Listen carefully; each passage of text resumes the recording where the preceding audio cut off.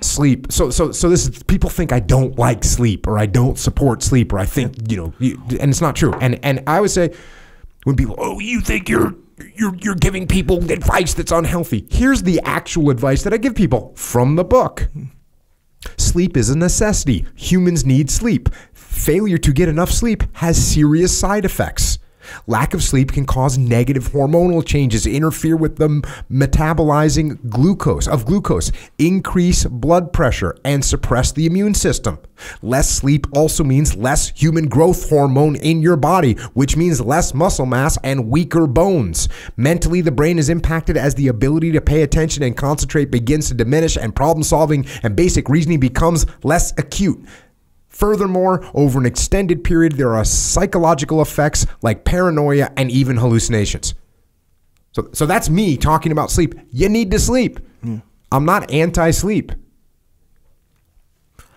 Isn't there a thing called a fast sleeper? I Yes. read something about that. We'll get there. We'll get there. So check this out.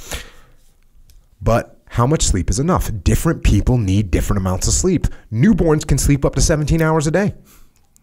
Toddlers can sleep 12 hours a day. As people grow older, less sleep is required. Teens generally need 8 to 10 hours. And by the time people are full adults, 8 hours becomes the standard. Even though the actual number is between 7 and 9 hours, depending on the individual. Some people genetically need even less sleep than that, but those people are rare. I'm one of those people. And this isn't, I don't have the proof. Well, here's my proof. I guess not even proof. My oldest daughter is like me. Like last night she was studying. She went to bed at midnight. I woke up at 4:30. She's up. And then she took an exam. Cognitive not impaired, right? She's going to get an A. Sure. You know what I'm saying? So, but my second daughter, that girl likes to sleep. Like she'll get out of bed when you go drag her out of bed, right? Like she likes to sleep. My son, kind of normal, I would say. My wife, she digs that sleep. So some of my kids get some of it. My youngest daughter, she's sort of a little bit, she likes that sleep too. But so there is, so I think there is some sort of genetic thing. But it's people also go, well, it's so rare. There's no chance that you have it. Okay, cool. I can only tell you, people say sleep more. I'm not trying to sleep less. I'm more than happy to sleep, but it just doesn't happen. So going on here, but it isn't only genetics. You can also sleep less and fall asleep faster if you are in good physical condition, eating clean, and have a clear mind. For me, the better condition I'm in and the cleaner I eat, the more quickly I will fall asleep and the less sleep I need. Do you notice this? Do you notice that you need less sleep when you're fasting? I don't notice, but I'm not paying attention to that. Okay. I like when I'm fasting, I feel like I'm on fire. For real? Yeah. And I just did a fast. I just did a 48 hour. And I felt like, again, like I was waking up earlier than I normally wake up. Yeah. So while I do have short sleep genetics on my side, equally important is that I stay healthy and eat clean. What about when you eat junk? How don't you need to sleep more? Yeah, but actually, you know what? It's real inconsistent when you eat junk. When I eat junk, it's sometimes I'll sleep less, but be wanting to sleep more. But you know the kind like you're tired and you feel sleepy, but you can't like go to sleep. It's like that. There's a lot of that going on. That's the worst, I think. Oh yeah, I agree. You feel like you wish you would sleep more, but you can't. You kind of can't. Just get up.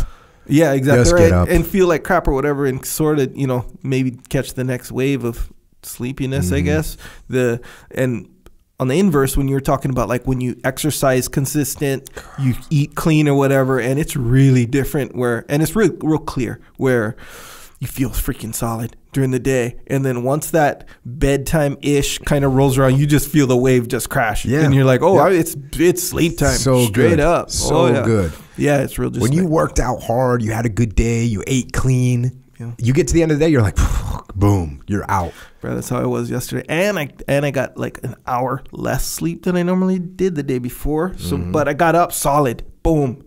Eating good. Yeah, now that we're thinking about this, when I have like those weird roller coaster brain rides, That's usually when I'm like, something's messed up, you know, whether I'm eating crap or whatever. Mm-hmm. Yeah. Bro, I was the kind like, I do quizzes and story time with the kids before bed every night. This is like, what, 8 o'clock, 8:30? Bro, it was the time, like, it's the kind in the middle of a question that I'm asking, you fall asleep. Straight up. That's a good day right there. Yeah, I was like, okay, awesome. it's about bedtime, you know. Yeah, I've had that where when my kids were little and I was still in the derms, and you know, you're just getting up at 4:30, you're doing whatever you're doing at work, come home, you know, and you're just get in bed to read that story. Next thing you know, it's 3 o'clock in the morning, 4 o'clock in the morning. What just happened? Yeah. My wife left me in there because she was running around with 3 kids at the time, you know, trying to get them all squared away. She like, oh, you got the kid? Cool. She probably went to a bar. I don't know what she did. No, that girl went to sleep. She used to fall asleep with one kid almost every night. It was crazy. Yeah. So going on here. And finally, I choose not to sleep in. I don't give into the pillow. I don't give into the temptation of warm blankets or soft pillow. I mobilize the will to get me out of bed and get into the game. Obviously, I'm an advocate of waking up early, but since sleep must be a priority to maintain health, how can we get enough sleep and still wake up early? The answer is simple. Go to bed earlier. Go to bed earlier. Now, I'm going to skip a little bit here, go forward. Well, I talk about some of the benefits. Like, what are the benefits? Why do I wake up early? And I mean, first, there's some simple math, but why do you wake up early? The world is yours when you're up before the enemy. There's no traffic. The gym is empty. There's no one to distract you or call you or send you some stupid text about something you don't care about. So there's like all these benefits to being up early. But then going back to the other point, falling asleep. How do you fall asleep? So this is kind of what we were just talking about. Number one, and there's a whole section, I'm going to read some highlights of it. Number one, get tired. Yes, get tired. If you are not active throughout the day, you won't be tired. You know what's weird is recording the podcast, depending on the podcast, I'm usually super wired when we get done recording. Mm-hmm. And then I'm tired. Yeah. You know, it's a mental work. Yeah, fully. Number two, turn off the computer. Turn off the smartphone, stop checking social media, and stop watching one more YouTube video. Sure, there's some science that says that the light from the computer and phone screen tricks your mind into thinking it is daylight and time to get up. But on top of that, the internet is filled with professionals that create content with the sole purpose of getting you to click on it. Yes, clickbait is real. And just like the bait used in fishing, it is a trick to get you hooked. So don't click it. You will get nothing positive at all. Number three, read. If your mind is still active when you reach your bedtime, that's okay. Get into bed and get a book and start reading. Reading is relaxing. It settles your mind and makes you smarter. So do it. Dude, I think reading is a massive sleep aid. Yeah. Yeah, every once in a while, like not every once in a while, most of the time, actually, in my experience, because I wouldn't be reading a boring book. Unless it's for a specific purpose, but usually they're interesting books. Mm-hmm. So at first I might be like, oh, kind of excited. Yeah. But yeah, man, after, and it depends on the day or whatever, but it can be like after like 10 minutes, 15 minutes. You know the kind of books I read because I read them on the podcast all the time. I'm talking about books about war and combat in the most dynamic, heroic situations. Yeah. Like even those books,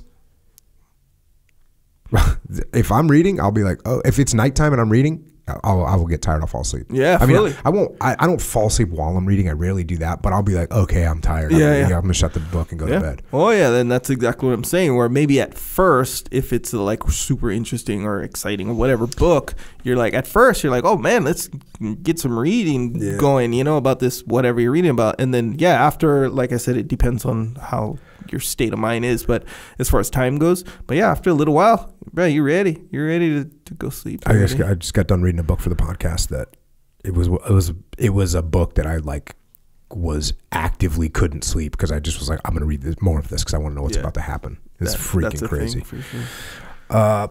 Number 4, most important, the key to getting to sleep early is getting up early. No, it might not help you tonight, but tomorrow night it will. If you need 7 full hours of sleep and you want to get up at 4:30 a.m., that means you need to go to bed at 9:30 p.m.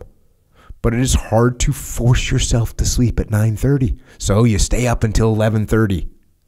You should still get up at 4:30. Yes, that will only be 5 hours of sleep. And yes, you will likely feel tired throughout the day, which is actually good because at the end of the day, you want to be tired. Now you can go to bed at 9:30 and get yourself back on track. Yeah. That's the part that people, if you want to be tired at night at 9:30, you need to get up early. You can't get up at 9 in the morning and expect to be tired at 9 at night. It won't happen. Yeah. And the last thing is do it every day. Right. Mm-hmm. And this is like, weekends, whatever. Just do the same time. Look, if you want to give yourself an extra half an hour, I don't even recommend that. I recommend you get up at the same time every day. Mm-hmm. Yeah, that here's a mistake. I think that, well, when I say some people, me, I make this mistake, or I have made this mistake straight up, where I'll be like, okay, yeah, I'm going to do that. I want to get up early, earlier, whatever. So I'll just wake up earlier and be tired throughout the day. But what I did is I didn't look at the big picture. I was like, oh, I'll just automatically be tired at night, But what I did was I would laze through the day, skip workout, a lot of laying down on the couch, a lot more than normal. And then, you basically, since you're tired, you kind of adjust your activity accordingly, in a bad way. So you do just way less. And then nighttime comes, you're not as tired as you could have been if you just went about your normal routine. Sure, you got to power through it a little bit harder for sure if you're on less sleep or whatever. But at the end, when it comes time to sleep, which was your goal, it's going to be way more like it's going to happen way easier, or it's going to happen. In my case, it just straight up doesn't happen. I'm freaking up late again. Can't go sleep, whatever. Yep. Got to be careful. So, yeah, do the normal routine. Don't be slacking. I got a little section on here on power naps. People are like, do you take naps? Yes, I do. If I'm super tired. But I explain the whole thing in here. Elevate your feet above your heart, which I learned from one of my high school teachers. And then I only sleep for like 8 minutes. Yeah. And if you're really tired, 8 minutes seems like you just got a full-on massive amount of sleep. Yeah, remember we were talking about the 2 types of tired? There's like... Oh, yeah. Like there's sleepy tired, and then there's like... Physical fatigue. Yeah. Tired. And then, you know what? It kind of, in the whole 8-minute nap thing, sometimes 6 minutes, it's almost like, and this is all... What do you call hypothesis? Mm-hmm. We'll say that where if you could just if you just did like a marathon freaking podcast or after you do a podcast you mentioned where you're kind of tired, something that required like cognitive effort for a somewhat sustained amount of time. You're not exhausted physically, but mentally you might have like this sharpness that you usually have is just dull because like you're like it's almost like a superficial conscious like cognitive like ability almost. That's what it almost seems like. So if I'm working on something on the computer like admin numbers or freaking stuff, not editing stuff like work for like 3 hours. And then it's workout time, I'm going to take one of those 6-minute, 8-minute, and it helps so much. Yep, for sure. But the thing is, like 6 minutes, 8 minutes, what can possibly recover in that amount of time? Try it, it's though. Something. It's real. Though. Oh yeah, it's real, and it's like. You ever have a dream in 8 minutes? Oh yeah, I have full-on dreams. You ever have those little half dreams? Like okay, so usually it happens. Does your body move? Right? Yes, but it's something very specific though, where. Sometimes you just like feel like, oh, you just jump, ran almost like arbitrarily. Oh no, for me it's because someone's swinging a battle axe at my head in my dreams. So I'm like, That makes sense. But yes, it's that though. It's something specific where like the other day I was getting one in, and my son in my little dream, it lasted literally like 2 seconds. It's like a 2-second dream almost, and my son like ran under my legs. And I had to jump over him in my dream. Yeah, so I jumped, and I'm like, that's what caused me to jump. But I remember it was my son ran under my legs. That sounds a lot more pleasant than a battle axe. Yeah. A barbarian with a battle axe. Yeah, mine are kill you. Probably a lot different than yours for sure.